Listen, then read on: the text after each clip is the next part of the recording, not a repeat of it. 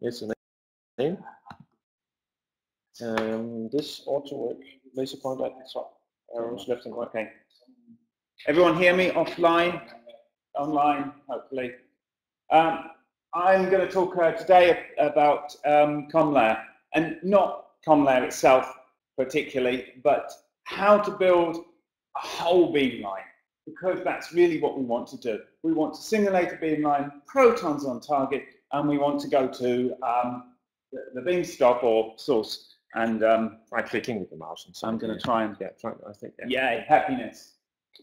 The first most important thing to remember is just how awful we are, all of us. This is a reflector, moderator system. This is a beamline. They are immensely complicated real world. Really, really, really complicated. Yet what we simulate is a pile of rubbish. It is the most simple rubbish model on the planet. And this is not because we choose to. It's because we can't model the complex stuff. So much effort is put in to model this stuff, but we don't put all the fancy pipes, all the magnets, all the cables, all the vacuum tubes, all the stuff that actually turns out to get really active. So obviously plays quite an important part in the problem. No, this one. Right, yeah. But why? Well, half the problem is MCNP, which is nothing short of a nightmare. I will not use any other words. Every volume needs to be described. When you look at quadratics, you have to completely describe the volume. Surfaces like toruses are a pile of rubbish in MCNP standard. Almost everybody I know puts them in so they can go on a general axis. And the code, when you look at it, is assembly language. There is nothing else that describes it. In fact, assembly language, when I used to write that as a kid, was much more readable than this.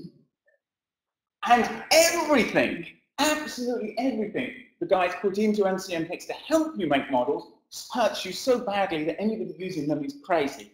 The complementary cells, get rid of them. Universes, they're a joke because they just slow everything down so much. Transform cards, they're singlet. They have gimbal lock. They don't implement full algebra, full geometric algebra. Macro bodies are just a mess that slow the code down, and there's no Boolean invariances. All of that, I have no idea why it's there. What we want is something like this. This is CombLayer, by the way. I'm not going to show you pictures from something else.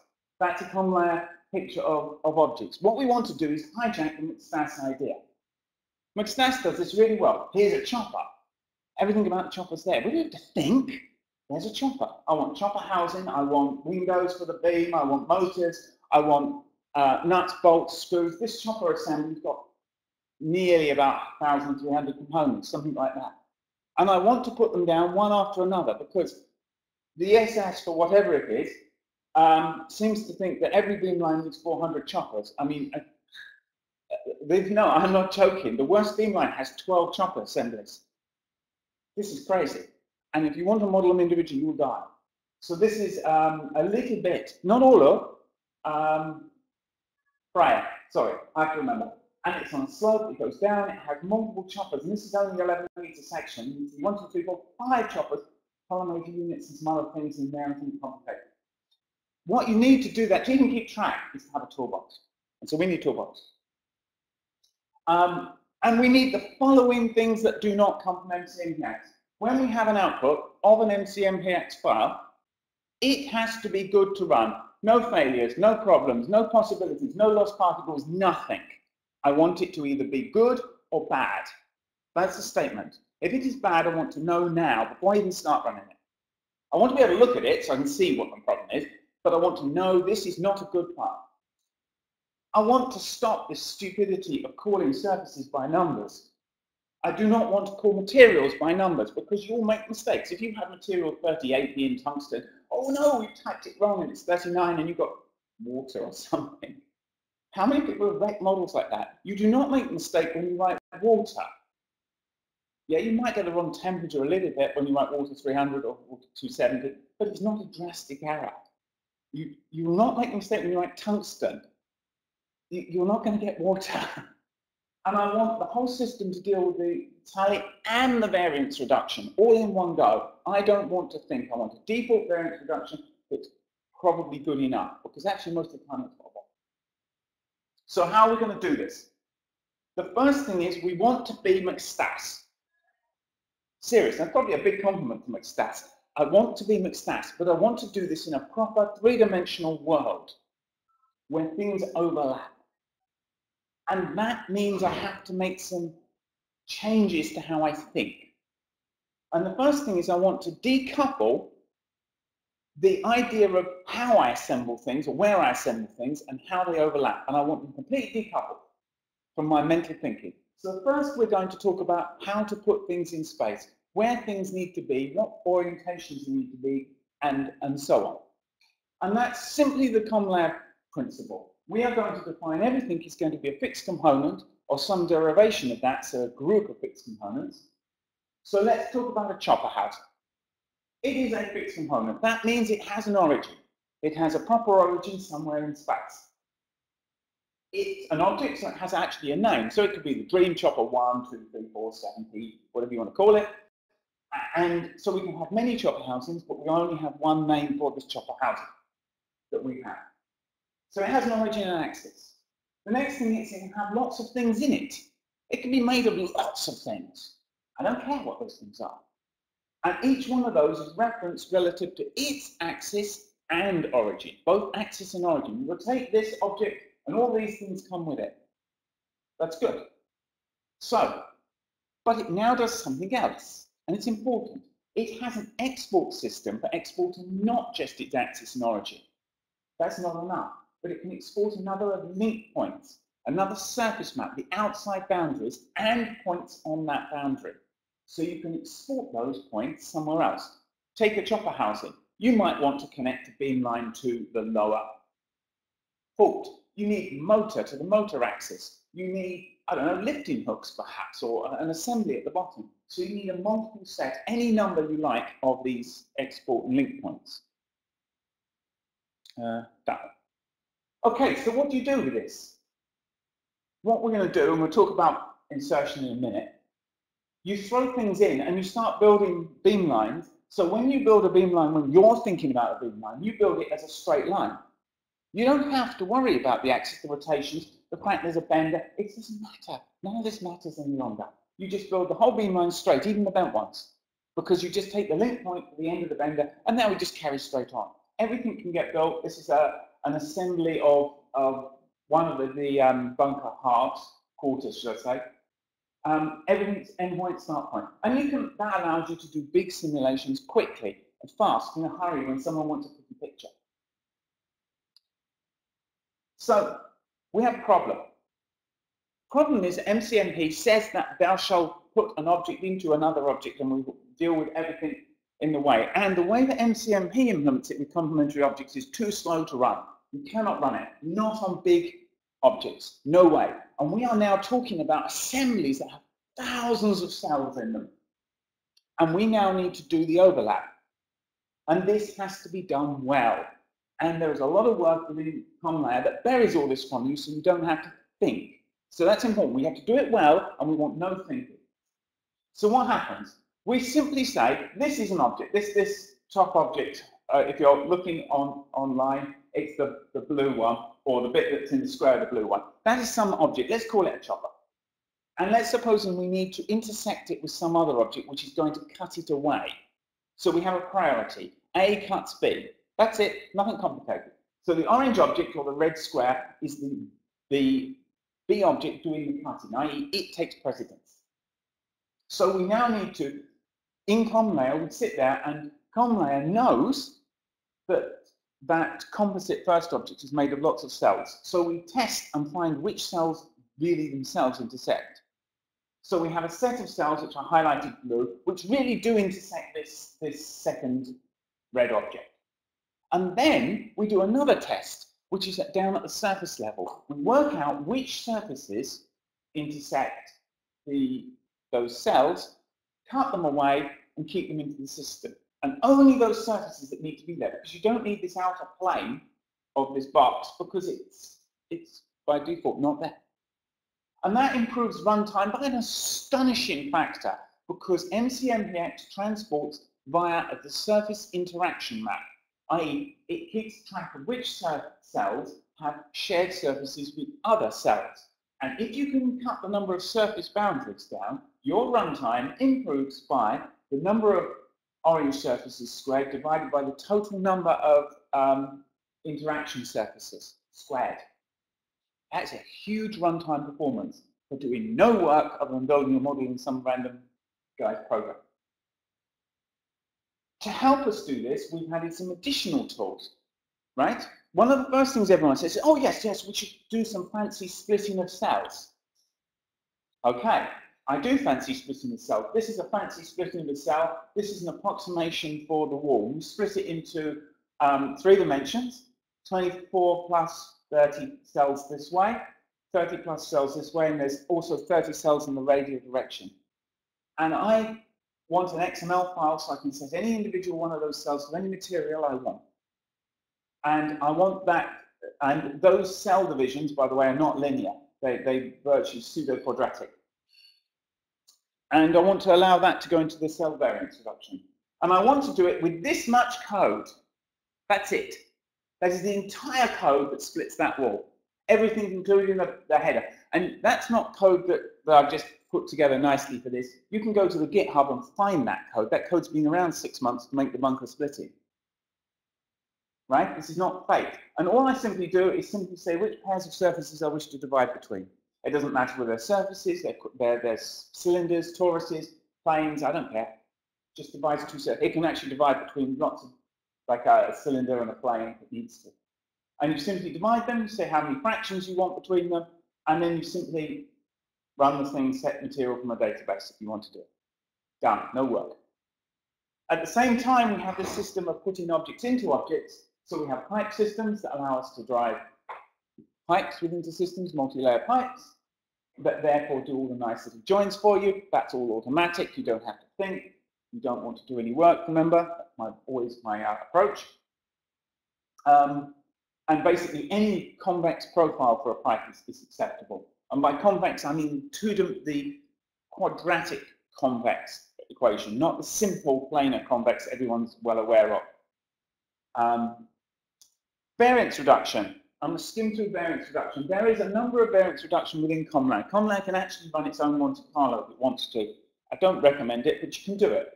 And therefore, it's got tools to help you explore variance reduction. But the default one works on a semi-adjoint basis. And it works by using a Markov chain process. It divides up the system into cells, either you're cell-based or a mesh-based. It doesn't make any difference. And what it does is it tracks in cell-based, you have to keep track of whether a cell can reach another cell directly. And you track an approximate transport from this cell to the next cell. And then use a Markov chain process to establish the overall transportation through the cells. After that, use a semi-adjoint. And when I say semi-adjoint, what I do is I approximate the source points, or planes, or surfaces, and I approximate the tally points, planes and surfaces, to make an amalgamation of the variance reduction. And that gives me my basic weight window component, split across energies, so the value of transport between here is changed for the energy grid. And then you have to do another trick. If you want to do this, if you want to do protons on target to here, which is what that is, it took a while. It took about a day, but protons on target, 30, 40 meters odd. That's impressive. You cannot just get away with weight window biasing. It's not enough. You need to use the much maligned XT part, which is the angular bias. Now, the beauty here is everybody who does this by hand will get it wrong, I promise you. Your normalization term will not be 1, and your results are garbage. I cannot believe you can do it by hand. You don't need to scroll to the next one. No. Wait, anyway, let me talk while you're busy scrolling to my right. Someone is scrolling. Could you please stop scrolling? The person scrolling. Okay, I think so. Right, we'll end up here somewhere. It's not a long talk. It's 15 minutes. You'll have the slides afterwards for yourself. So yes. No worries. And I will talk to you ad nauseum if you really want me to. I like beer when I do it, but anyway.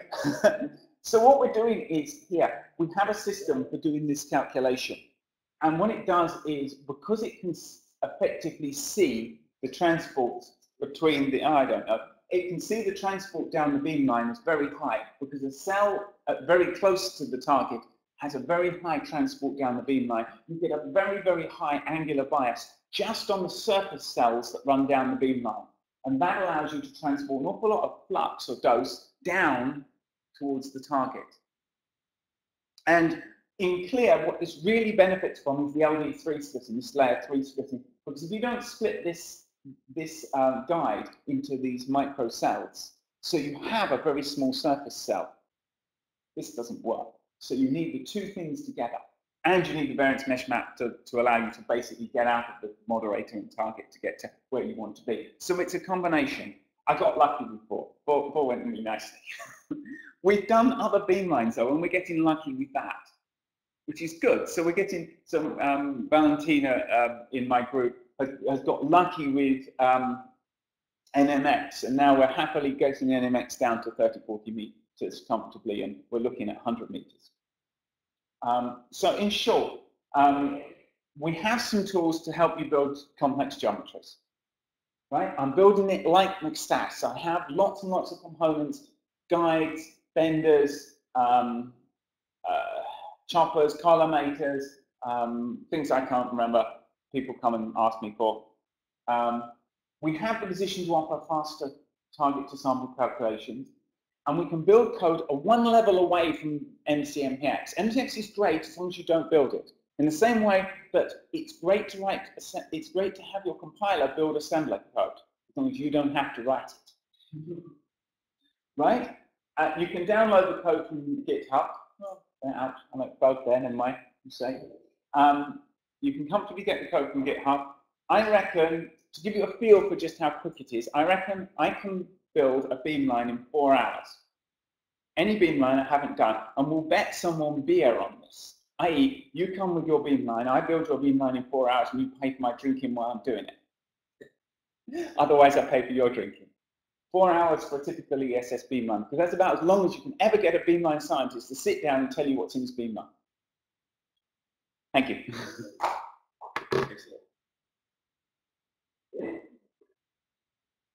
Questions, comments? Here, there? Is there a manual? Come on.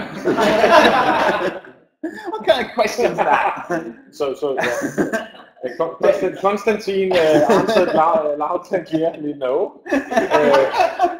He also asked if it was really GitHub or was it GitHub? Can I state, although there is not a manual, I have done several tutorial courses. They're getting better now. And now there is at least 5 days worth of tutorial slides and examples that went with that, which you can download from GitHub. And there's 250 slides in that. That's about it. I'm really sorry. I will come and show you. I know how boring this is, right? No one pays me. No one pays me to develop GitHub, to develop CombLab. It is absolutely not on a day job, and therefore, even writing a manual is an astonishing level beyond just catching up. So I thought if we get around to make another workshop, I mean, we should. It's actually in the description of this work package that we should have another workshop at the end of our work. I think aspects of this goes very well together with this discussion of having aspiration-oriented advantage course. Maybe these things are the aspects of getting transport from your source to your through thin. Definitely, I would like to take some of the advantage stuff into CombLayer because then I can combine it with the Angular stuff. Now, MCNP interestingly has 6-phase variance reduction in it, but not fully implemented. It records the information that allows you to do it, but doesn't use it afterwards. What I want is really want is 6-phase, which means the directional one as well, weight windows. rather than just three-phase, which is 3 coordinate positions. And at that point, CombLayer doesn't need to try and hijack the EXT part.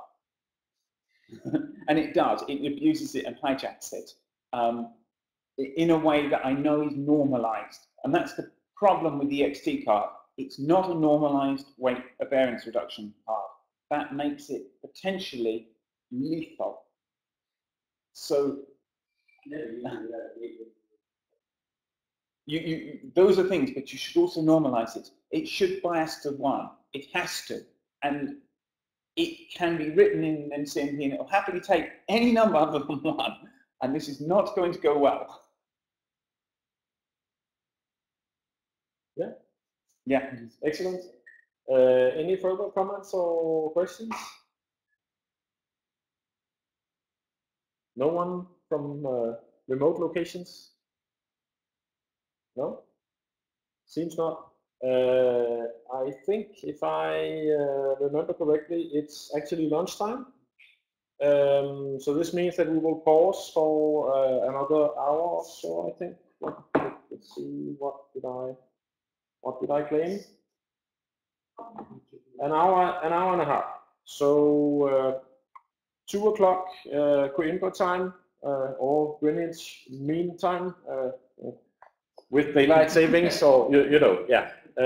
In 1.5 hours, we'll be back from lunch for one more talk, I think, the last one. Yeah, so see you then.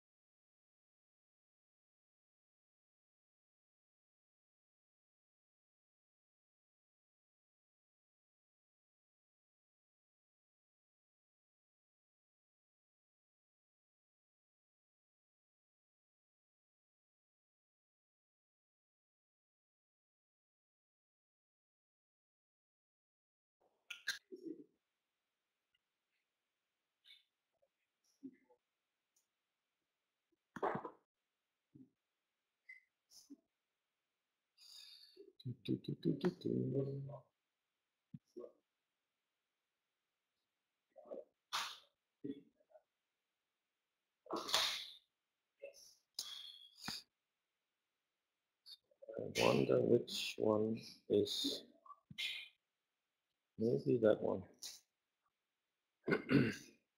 Nope. So what was the file name on your talk? It should be my name.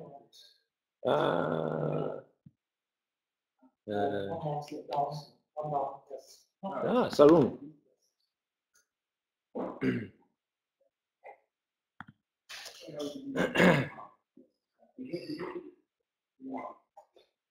Okay, so sorry for being a few minutes late. The last talk on the schedule is Jan Sarun, author of RESTRAX Spurious, Czech Republic, and there you go, laser pointer, back and forth, should work. Thank you. Yes.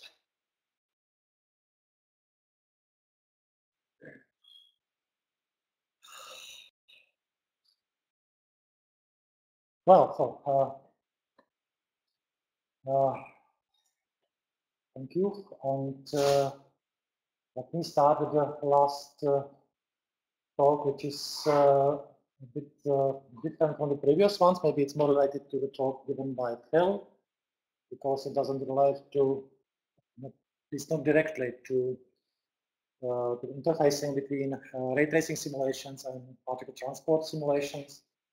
But essentially, it's more about ray tracing itself. Well, let me start with this. What we do in ray tracing,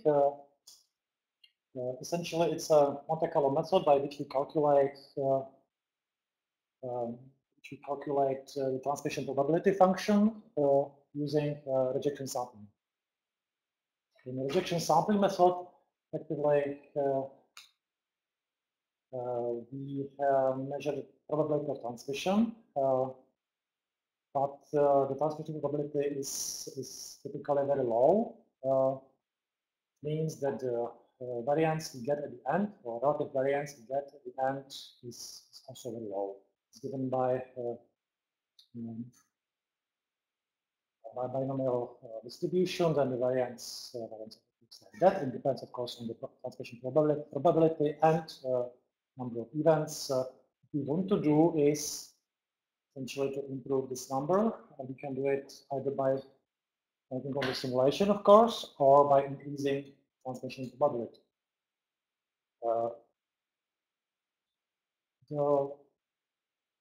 This is very important fact, because essentially, if you think of the textbook example by integration of a sphere, having a box sampling volume, then the probability gets down quite quickly with increasing dimension. And in ray tracing simulations, dimension of the problem is typically 6 or more. So the question turns out an optimization of sampling volume. So how to choose the optimum sampling volume to maximize the transmission probability. Let's start with a very simple example, having a neutron guide is curved, which is over-illuminated by a large source in the beginning, and then you have a sample somewhere after the guide, which is normal size, so 5 millimeter. And let's consider just as 2 dimensions, very simple model of guide without the waviness and things like that. So the question is, how can you choose the best way to show phase space coordinates? So this is how it looks like when you change the length of the guide from 0. That means we have no guide, just the source and the target. Call this well-known figure. If you introduce a guide of different lengths, then the optimum phase space volume, so in the region in the phase space you want to start your neutron, becomes more and more complex. In the first case, you can quite simply draw a rectangle around this area and have almost 100% transmission probability, which is what is done by McStas, usually with this focusing option in angle space and sometimes so time. Similarly does this in a different way. It just calculates the covariance matrix of phase space coordinates, starting from the analytical model, something like acceptance diagrams, but expressed in Gaussian transformation functions, which turns out some matrix analysis. So from that, you can estimate the optimum sampling volume in similarly. Of course, situation becomes more complicated if you are along the guide.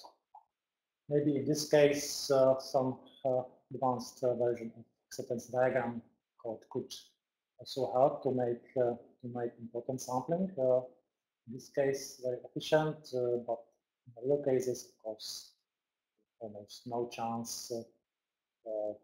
Can't be handled that way. You can't do very well sampling volume to sample from this distribution. So, of course, the natural way is the other way around. You can reverse and tracing direction by applying just time inversion, which means that time and momentum of the neutron, and trace from the target back to the source. Because these two figures, this is the optimum sampling volume in the source, this is what you get at the sample position. These are correlated. There's one-to-one map from the one to the other. It's guaranteed by this time inversion of the trajectories of interaction loss trajectories. It means that there will exists inverse process, inverse map. It's good to note that actually the volume, the white areas here and here are the same. The problem is that the topology of this figure is very complex. That's why it's sometimes more efficient to go the way around. So we can just do it like that. In fact, in the previous case, we could just turn the direction of neutrons. If you can't do that, we can reverse the instrument. In this case, we get just inverse process, and we should get the same result at the end, but with much better efficiency, because then you can more easily choose something. So there are two ways how to do it. Real reverse tracing is implemented in Summers. We tried to do it somehow in McStas. That's what this talk is about. There are a few prerequisites for the true reverse tracing. First, all the instrument components, software implementation, must handle tracing in any direction. This is essentially true for many McStas components, like this, for example, but not for all. Usually guides do not have this feature. The second condition is that the source, what we call the source, is a source in McStas, two functions, generate a neutron and then apply plug distribution, time structure, and so on. And to apply the reverse tracing, we need to decouple these two functions. So we need to have a source as a normal component, a moderator as a normal component, which just weights the neutron with given brightness distribution, and the separate component which generates the event. And of course, we must have a simulation kernel which handles propagation of neutrons in reverse, which is not much complicated, just different sequence of coordinate operations. So in McStas, we went the other way around. We tried to implement the reverse tracing by writing part of the instrument in reverse direction. Plus, we had to add two special components for tracing reversal and modify all the moderators we wanted to use.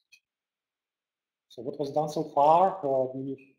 Last meeting we presented a simple example with some documentation which can essentially be used as a template for building for constructing McStas instrument with this feature on.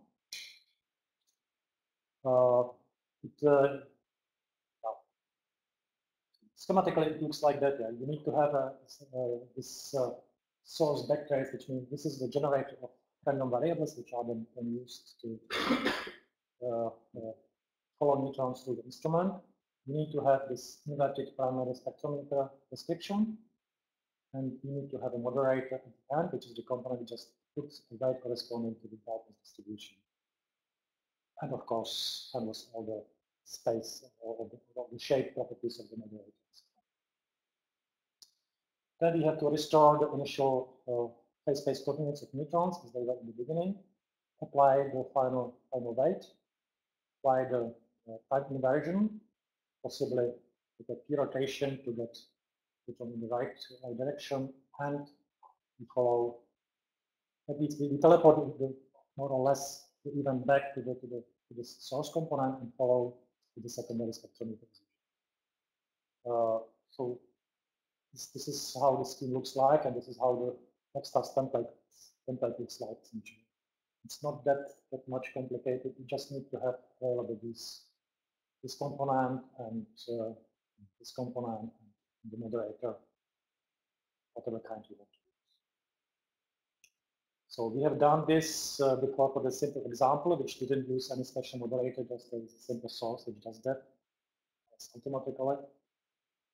I don't go forward with this because I presented this video already before.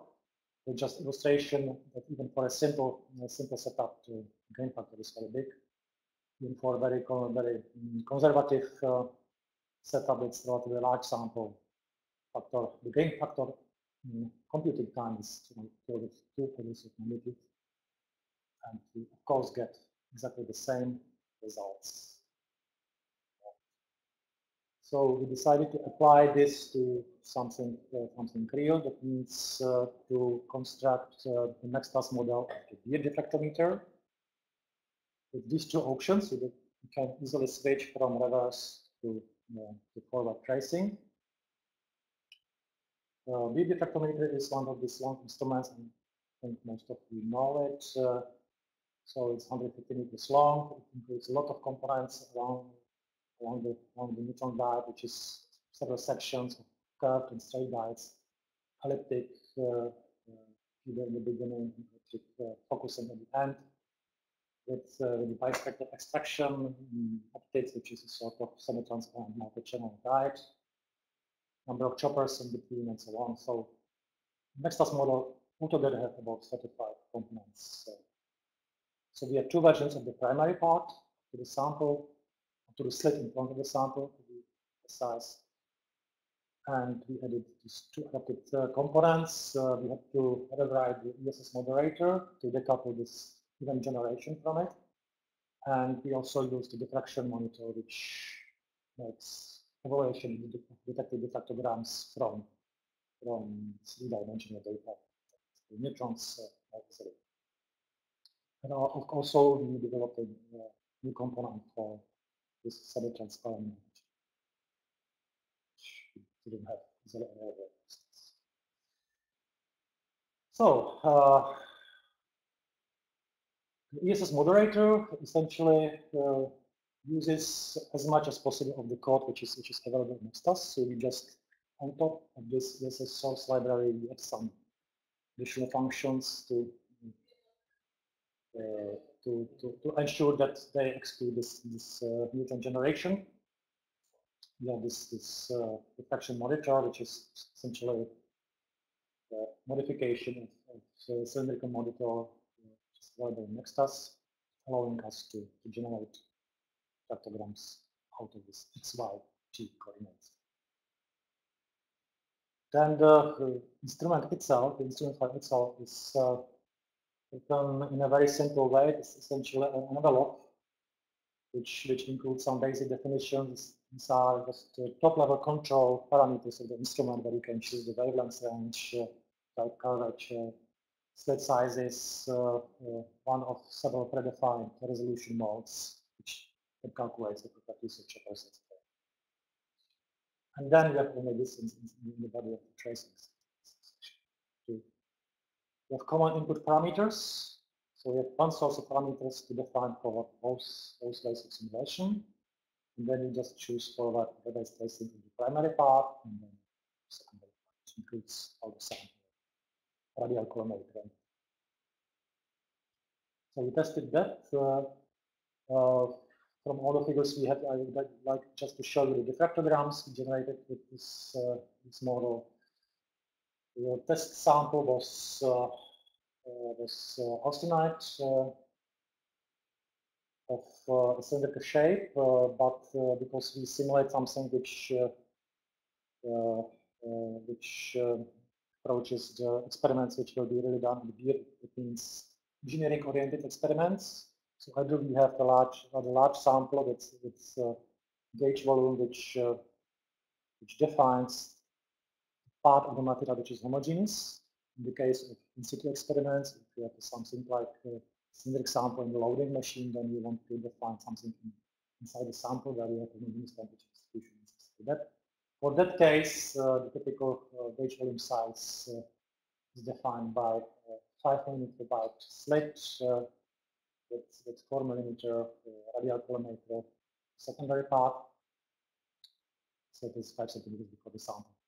Then we chose, in this case, we tried to simulate with a medium resolution, which is something which corresponds to most of the other instruments in the world, including monochromatic instruments. Should typically be used for this case. Detector coverage is 30 degrees plus minus. Well, and then what we get with forward and reverse case. We tried first to make a long round to have good statistics in both cases. In the case of standard forward tracing, we got something like 3%. Minimum error means the error at the highest point of the strength. It took 12 hours with my laptop, single core. In the reverse case, just by commenting out one line and in the other, we got the same result in a slightly shorter time, but with much higher resolution. So if you try to recalculate this to some gain factors, what you get in forward and reverse tracing is the gain factor in the simulation efficiency. That means the ratio between successful trials and between the successful events at the detector and number of initial trials. There, of course, the gain factor is very high, more than 1000. But what is really interesting, of course, is time saving. That means what we have to compare is the gain factor in the time of calculation for given accuracy. So we use our results to recalculate all these numbers to the same accuracy. We arrive to the gain factor like that. That means that essentially 4.3% is something which gives you good enough data to file processing, analysis, and so on. Forward tracing, we would need something like 10 hours. At the same in 3 minutes with the rest. It's important to know that this for medium resolution, it's relatively large gauge volume with respect to the type of experiments you want to do here. For example, if you imagine that you would like to measure strain scanning with a small gauge volume, something like 1 by 1 by 10 millimeters gauge volume with high resolution, which you need sometimes, then of course you will get much longer times in the forward direction, but in the reverse direction, computing time is almost independent of the size of the gauge volume. So here's what you get if you try to define the computing time. And so we run the simulation for 1 hour with forward tracing. We get what you see on the left side. In the case of medium resolution setup and high resolution setup with this gauge. So this is what we had always before on the previous slides. In the high resolution case, you still get very good data in just 1 minute. You get almost nothing in reverse tracing, in forward tracing. So that's the results we have so far. Unfortunately, the solution for McStas is not user friendly. So, I mean, this may be a good platform to discuss the options that can be done on the site of McStas in a way that this option is available for more users. It's worth trying. There are multiple ways. The points I wrote here aim at some modification of the source components which probably are necessary in the case. With inverted primary spectrometer can be done maybe in the source, on the side of the cogeneration within the telescopes maybe. Of course, this method has some disadvantages. Maybe how do you apply it? Reverse tracing means that you cannot put your monitors on that in between your components and think you have the right flux with measured. You have, but you could have actually, not it's direct. Could have reverse traced neutrons. That means you could see what are your useful neutrons which you try to sample, which is again very useful information, but it's not the physical information. So somehow users have to be aware of this. There are some tricks which need to be done in order to make McStas monitors automatically detect these reverse trace monitors. It's not enough just to place them in the position. You need to ensure that they get the right. Something like McStas, you have this initialization trace sections like post tracing would be very useful. We have something called the final loss. And that's it. The final loss is called after each history. Because this is something, we need something which is called after each history. Then, okay. And maybe there are some tricks, but you can extend. Or but the advantages are obvious, and so the reason why we did it, of course, is because of the beam instrument that we want to make simulations. We provide McStas model for process people. and to really simulate actual experiments with that in reasonable time, to do some numerical optimization as well, which is possible with the non-linear simulation. Few hours or 10 seconds. Yeah. So I think that's it. Thank you. Thank you. Well, questions, comments?